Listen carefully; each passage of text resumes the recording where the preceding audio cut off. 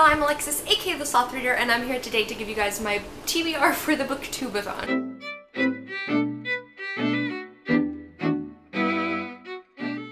So I will leave Ariel's challenge announcement video down below where she talks about everything that's part of the BooktubeAthon, the challenges, the dates, everything like that, in case you guys are interested in joining. I should not be joining.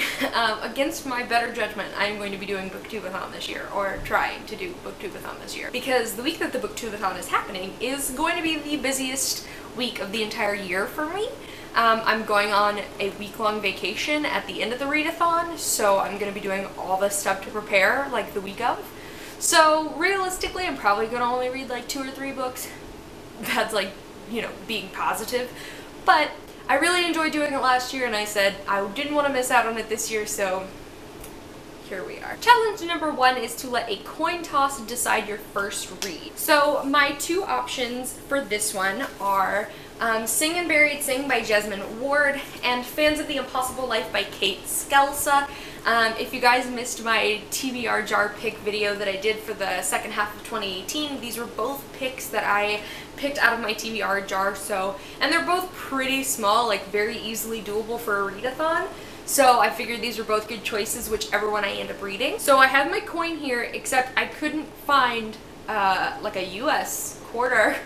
So instead, I'm going to use this Belize $1 coin that I have no idea where I got because I've never been to Belize. But this was in my purse, so we're gonna use this. So we'll say that Sing Unburied Sing is heads and Fans of the Impossible Life is tails. Okay. Ah! Alright, let's see what it is. It's heads! Which means I will be reading Sing Unburied Sing by Jesmyn Ward, which I'm happy with because this book is like not even 300 pages, so it's kind of perfect for a readathon. Plus, I've been dying to read this one, so I'm really pleased with that. Question number 2 is read a book about something you want to do, and for this one, I will be reading Killer Instinct by Jennifer Lynn Barnes. This is the 2nd book in the Natural series, and this is basically like a Criminal Minds YA series, and it's about like FBI profiling, which is 100% something I would do if I like was qualified enough to be part of the FBI. I'm not, but I think this is really cool, and I really liked the first one in the series, so I'm very excited to read the second one. Challenge number 3 is to read a book and watch an adaptation, and for this one I will be listening to Sharp Objects by Gillian Flynn. This has recently been made into, I think it's a mini-series on HBO that stars Amy Adams, and I've heard this book is wild, and I've been super in the mood for thrillers lately, so this is like kind of perfect for the mood I've been in.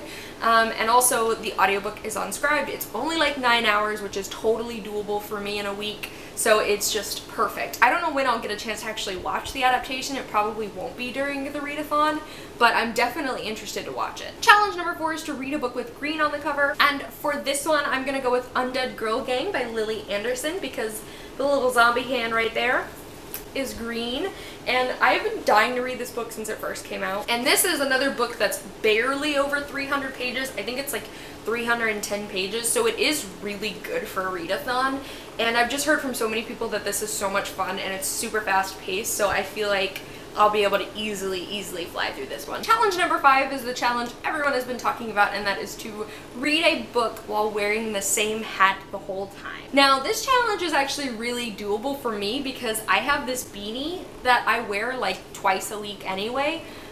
This is I didn't feel like washing my hair, so I'm just gonna wear a hat beanie. I've had this thing for like 10 years and I still wear it like, again, once a week because I love this thing.